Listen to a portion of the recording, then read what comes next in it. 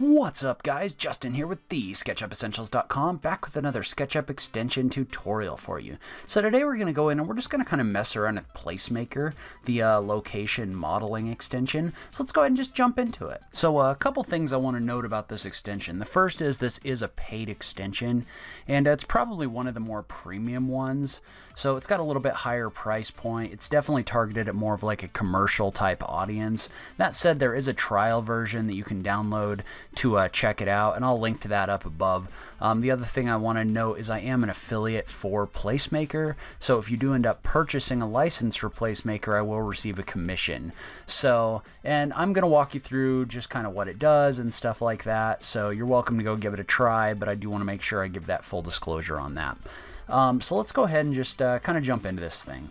And so the first thing this does is it imports its data from Openstreetmap. So Openstreetmap is an online map that basically it basically allows people to make contributions and stuff like that. It's a fairly detailed map software. So it's got information in here for buildings, for paths, for roads, all that different stuff. You can see I'm kind of scrolling through in Denver to give you just kind of an idea of what those maps look like. And it's got a few different layers and everything else. So if you were to come in here and you were to change your layers to like the cycle map, for example, this would have like trails in here and stuff like that.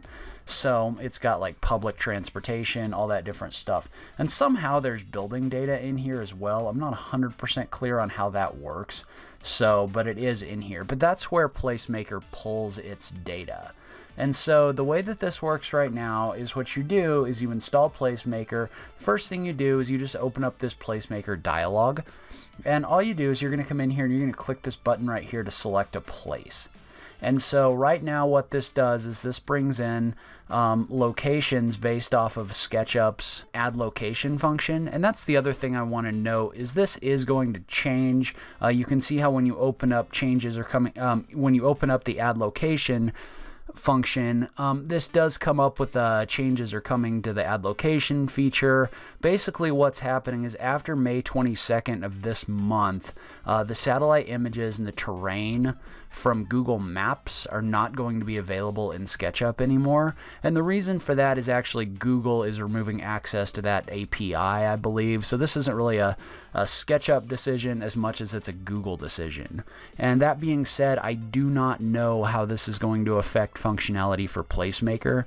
So I don't know if the terrain's still going to work. I know SketchUp has some stuff lined up to get new map data in here, but it may only be available for pro users. I'm not really 100% clear on how that's going to work. So for right now, you can come in here and you can select Trimble Map, or you can select Google Satellite to still pull in this satellite data, but that is going to go away.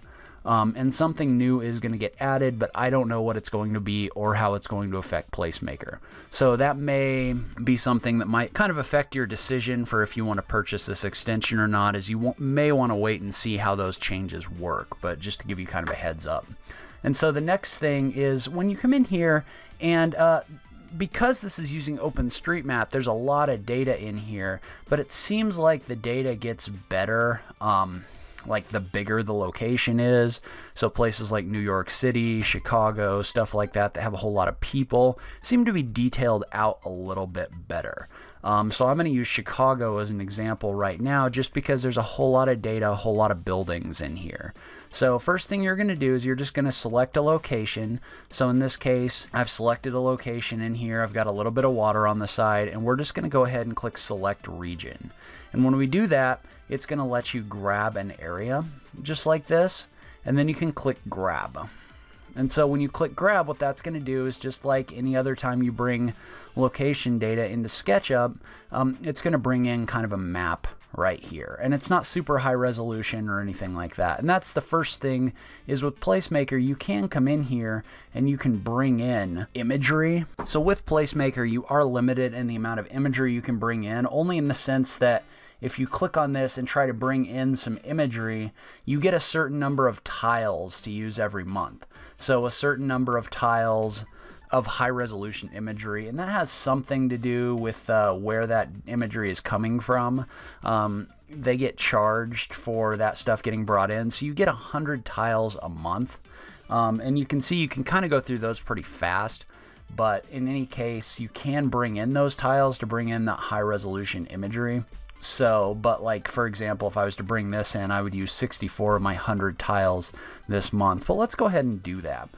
So if I have this in here, I've got my image in here just like this. And then if I click download, what's going to happen is that's going to bring in all of this different high resolution imagery as opposed to the kind of low resolution stuff.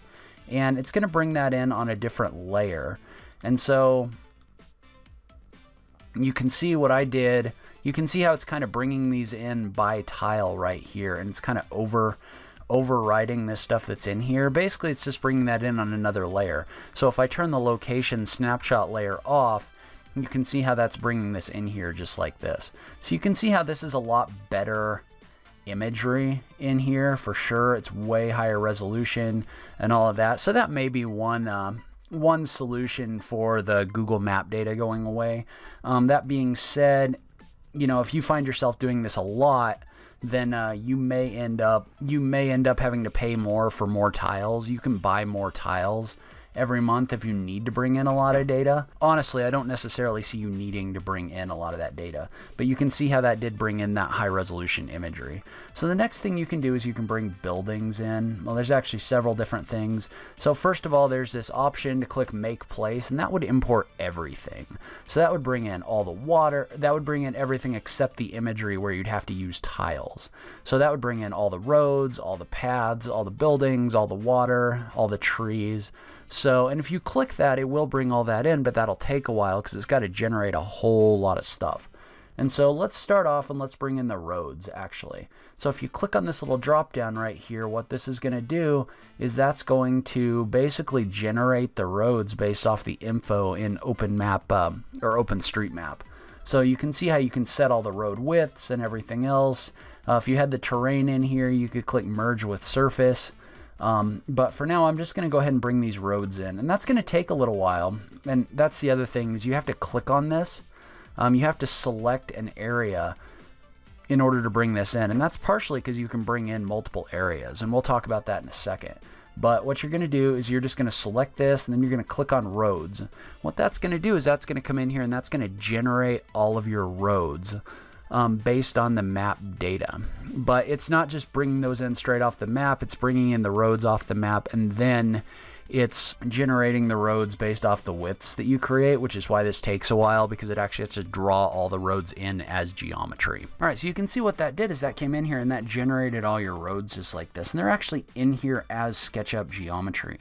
So if I was to come in here and I was to turn off the location, you can see that would just leave your road geometry in here. And the other thing you can do is you can click on roads or road lines. So it brings these in on their own layer. So you can click between the roads, the road lines, all of those different things to see them individually, or you can just have them all in here. So that brings all your roads in here, and you can see that's pretty detailed. So, and if we had merged this onto the surface, and maybe I should have done that, but if we merged it onto the surface, then you'd be able to come in and kind of color these in if you wanted to as well. So if you needed to like delineate these somehow for like a top-down view, just like this, you'd be able to do that as well. So that's the roads. It comes in and generates those. Let's go ahead and bring the water in now. So as you can see, this location in Chicago has a whole bunch of water running through it. And so what that's going to do is that's going to come in here and that's actually going to generate geometry in your model for the water. So in just a second, this will all kind of turn blue. And again, note, part of the reason that some of this takes a little while to come in here is because it is generating this as geometry. So sometimes some of these curves and stuff like that, it is bringing in a lot of lines and points and that kind of thing. And if you go up to your model information, for example, and you look at this, if you look at your model statistics, you've got 15,000 edges in here. So this does bring in some geometry and everything else. You do have to be a little careful, especially as you start bringing in multiple different areas. Now we've got our water, we've got our roads. Let's go ahead and bring in our buildings. And so if you look at your buildings, you can come in here and you can set your building heights and your level heights and all of that if you want. or it'll bring it in based on the data in OpenStreetMap. And that actually came in pretty fast. But you can see how it brought in all this different building stuff based on what is contained in OpenStreetMap. So now you can kind of do a fly through in here, stuff like that. The first person tools are pretty good for this, specifically like the walk tool or something like that, because that keeps you on kind of a level. It keeps you kind of level when you're walking through, so it's good for moving forward and back without having to worry about all the stuff that comes with the orbit tool and that kind of thing. So anyway, you can see how you can bring this stuff in. You could get down to eye height if you wanted to. So like for example, if I was to type in an eye height of 6 feet, it would bring me down to 6 feet. And then this is actually kind of what this would look like if you were flying through town or whatever. And that's another thing that I want to point out about Placemaker is if you come in here and you click on this little Placemaker tour button, what that's going to do is that's going to give you a side-by-side with your Google Street View. And this is another function that I'm not 100% clear what's going to happen with the Google Map change. You can see how if I click and drag in here just like this in my map, or in my model just like this, it'll also move my view around. Or if I click and drag in my street view right here, it'll also move my viewpoint around in my model. And one really cool thing that this does is if I zoom in on my map view just like this, or my street view, you can see how this is changing my field of view on this side over here. So it actually zooms in and out with your mouse. And you can see how if I zoom like way out, it'll change my field of view to kind of match that. You don't want to go too far because you get some kind of weird distortions and stuff like this.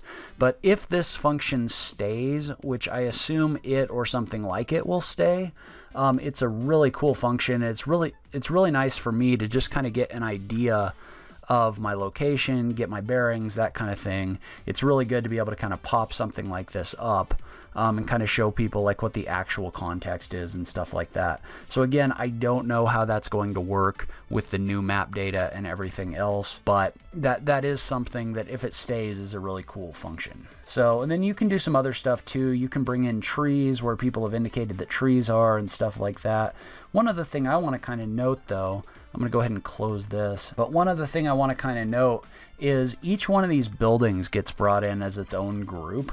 So like if I come in here and let's say I double click on this building, you can see how that's in here as its own group, and the base is too. So like for example, if you wanted to come in here and you wanted to have a building in place of this, like let's say you were going to tear this down and build a bigger building, all you would have to do is select these groups just like this, and you could delete those out. And then you could come in here and you could create your new site plan, or you could also put that on its own layer. And so you could turn that layer off for the existing building. So like for example, if I was to take this building, group these 3 pieces, and then create a layer, whoops, over here in my layers section. So if I was to call this old building, and then put this group on the old building layer, what I could do is I could turn that off, and then I could create another layer for new building, and then come in here, just kind of sketch out my building. So like let's say I wanted it to run most of the way across the site. There we go, kind of like this. So and then push pull it up, and let's say my base was going to be really big. And then I was going to come in here and I was going to model a taller piece to this building.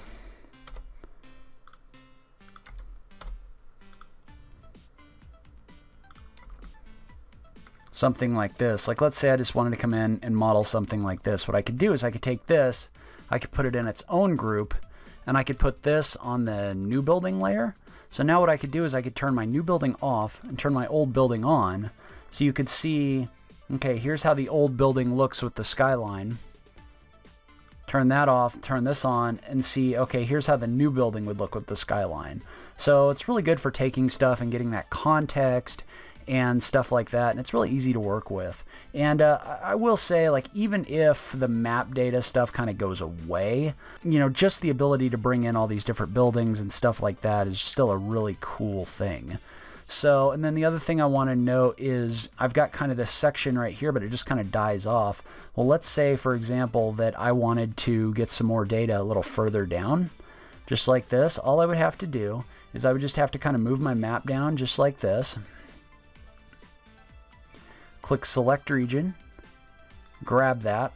And it's going to tell you that this is geo-referenced at a different location and you may get some poor alignment. I haven't really had any problems with this, so I go ahead and hit OK. And what that's going to do is that's going to import your extra space just like this. Well, then you just kind of do the same thing. And I'm not going to use up any more image tiles right now, but basically you would just click on this and you would just say buildings, for example. And what it'll do is it'll bring the buildings in for this second location. And it'll probably take a little while in order to do that, just because you're starting to get a whole bunch of data in your model and stuff like that. But you could actually bring whole cities in just by doing something like this. And you can do the same thing with the roads. So you can bring in all these roads over here as well. So it's really easy to bring this stuff in. Like literally I just brought this in and then just clicked a button. So I mean, it's really cool for being able to get that kind of context and stuff like that. And you could probably use this for like highway modeling and that kind of thing too if you really wanted to, or road construction modeling. But you can see how now, you can see how the road kind of stops because I haven't brought in the extra road data down here.